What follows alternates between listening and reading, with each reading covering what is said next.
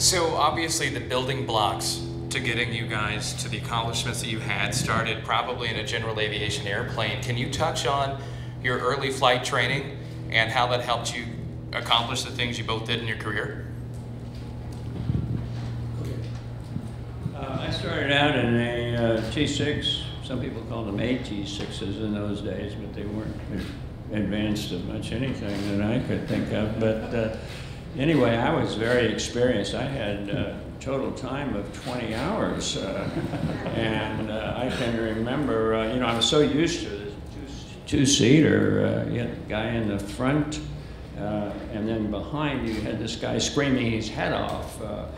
It was a little different this time. I got in, taxied out, took off, and first turn out of traffic, I looked back at over my shoulder to see where I was going, and I got a glimpse of the back cockpit. There was nobody in there, for God's sake. I was totally flummoxed. I forget what happened on the rest of the flight. Joe?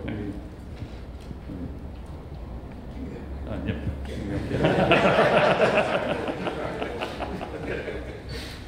Hey, I was so interested and passionate about learning to fly or being a pilot and flying.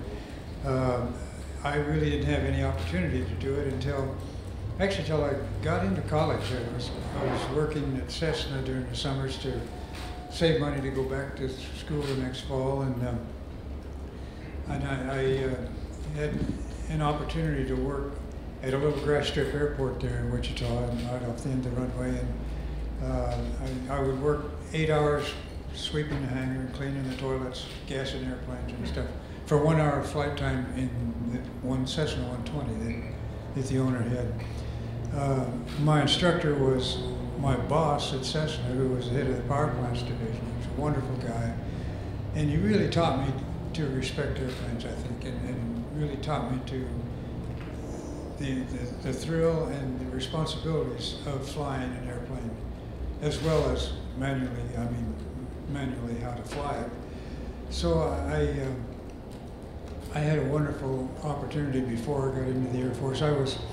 After I graduated from college, I had to wait about 6 months to get into flight school. There was a backup of applications for flying training. So I stayed there and worked at Cessna until time to go to the Air Force. But when I started flying at the Air Force, I was a little behind Mike in timing and getting my flying career started. And we started out in T-34s and then went to T-28s, which were both tricycle geared airplanes. And having flown little conventional geared light planes, I thought, this is easy.